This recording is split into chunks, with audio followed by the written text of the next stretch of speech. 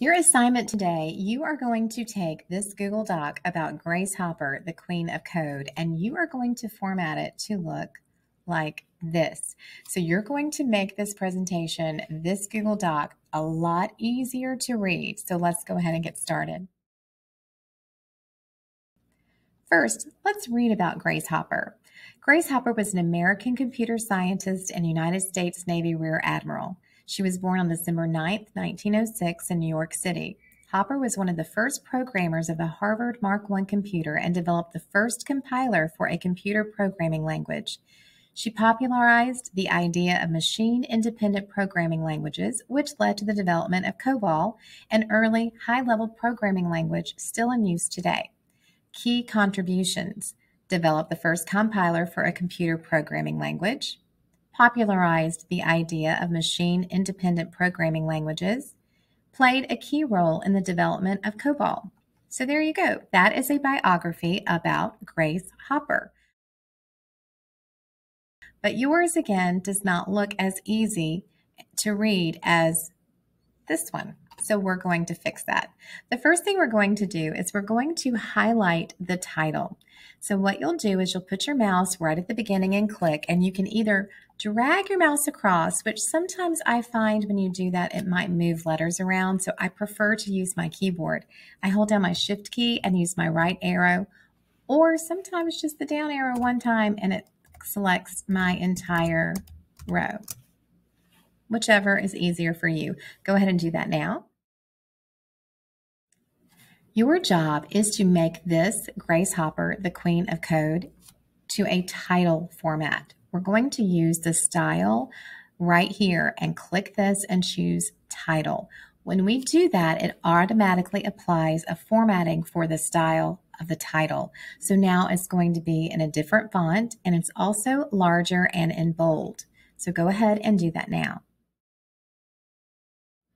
We also want to align this where it's in the center. So to do that, we're going to use the alignment tool right here, and we're going to choose the second one in, which is center align.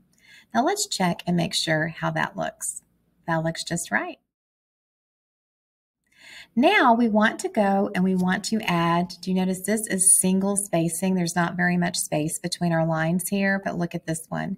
This one has been double spaced. So to do that, we're going to highlight the whole remainder of this biography. So I'm going to hold down my shift button and I'm just going to click my down arrow. I find it's pretty easy and hard to mess up that way.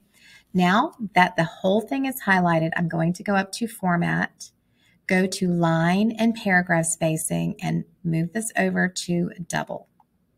So go do that now. Now that's done, let's compare.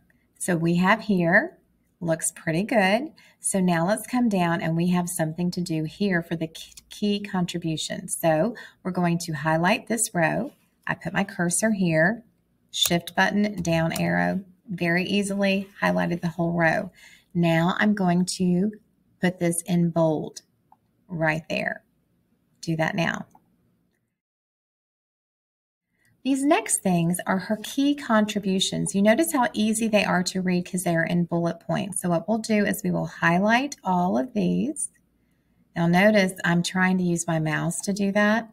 If I would have just pressed shift and my down arrow 3 times, it would have done it a lot easier. That's why I really prefer the keyboard to do my highlighting and selecting. Now we want all of these to be in a bullet format. And so here are our options. We can choose this right here, and you can choose a different style of bullet, or you could even choose the number. I'm just going to choose the most common, this right here. And let's take a look. And it looks exactly the same.